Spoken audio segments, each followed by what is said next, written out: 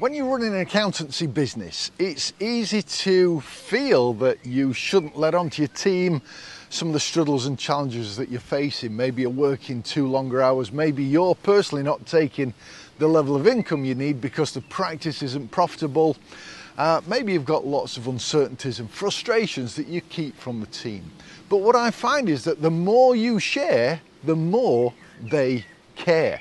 I've always found through the many years I've been in business that the more I involve my team, talk about the challenges that we're facing. I've been in businesses where they've been on the brink of disaster, and I've found that the more I've involved the team and explained the situation, the more they've got behind me and they've supported me and they've done whatever it takes to get the business into a better position and enable me to have the life that I really wanted to as well. So don't be afraid to be vulnerable and get in front of your team and share those challenges.